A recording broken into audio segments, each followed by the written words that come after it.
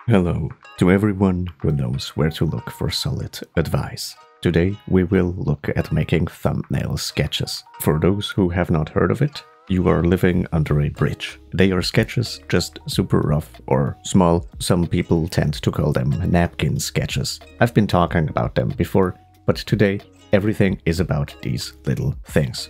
So first of all, let's look at what a thumbnail is exactly. A thumbnail is a small picture to give you an idea of what is to come. So basically, the small window you clicked on to get to this video, that was a thumbnail. Not exactly the kind of thumbnail we'll be doing, but overall there are many similarities, such as size and reason behind them. They exist to convey super quickly, without much work of the viewer, what will be. On YouTube, this is referring to the video the thumbnail is promoting, and in art, it refers to how the final illustration will look like. And because of this little difference in what they are referring to, they also gotta work a little differently. Our thumbnails should be enough information to know what shape language, scale, and major forms our illustration will be having. YouTube thumbnails, on the other hand, have the sole goal of making you click on it and afterwards regretting it, because some weirdo won't shut the hell up about some small pictures.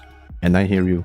So let's move on to creating a thumbnail. In the background, you've been seeing me doing some little robots, and most likely noticed they all look pretty different, and my brushstrokes are super loose and messy. This is exactly what you need to do when thumbnailing. You basically think out loud with your pen. Draw whatever comes to mind so you can understand it, and then make it so somebody else is going to recognize it as well. That's it. Do not go into details too much. I recommend making the canvas much smaller than I have it here, but if I were to make it actually thumbnail size, it would look something like this for you. And people watching on a phone or some kind of smaller screen will probably not be too happy about that.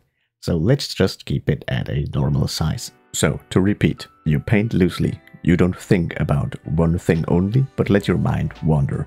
And you draw small so you don't get lost in the details. That is the way to create thumbnails. Depending for whom you're working, these have to be a little more refined, since there will be multiple people looking over them at various times, and you can't attend all the meetings to explain your exact thought process. Also, in the thumbnailing process, you can bend the rules you were given a little and maybe inspire the stakeholder to new grounds with the design you are showing them. But that also depends heavily on who we're talking about. Now, for the last segment, let's get a little more into the detail about thumbnails. I know, irony, right? But understanding the reason of thumbnails will help you appreciate them and feel more motivated to do them, even if it seems like a bit of a chore at first. We make them not just to get out ideas fast, but with them we also warm up our drawing skills before going into the sketching phase, which is almost the most important phase of an illustration if you ask me. Plus, by making thumbnails, we can inspire ourselves to create something new and innovative. Innovative? Well, whatever, this. Maybe you have a good idea, but after 30 thumbnails, your idea you once thought was the best is one of many. And after looking at the work you've done, you decided to go with a mix of thumbnail number 5 and 28, since they have many things in common, but you tend to like one thing and don't like another. With the creation of thumbnails, we boost our creativity and artistic skills. It's a win-win. And furthermore, we make many iterations, let's say, of a character in an action pose. Then we can see how well the pose reads and what doesn't work.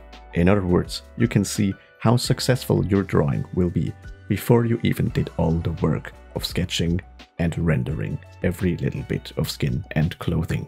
Well, it seems like I've gone a little bit overboard about these little pictures, but remember, the first steps in an illustration are almost always more important than the last ones, beginning with reference gathering and then going into thumbnail sketching. The next video will be about how to sketch out the thumbnail you have chosen. Until then, I hope you're using the blessing I gave you in the reference video well, and until next time, happy drawing.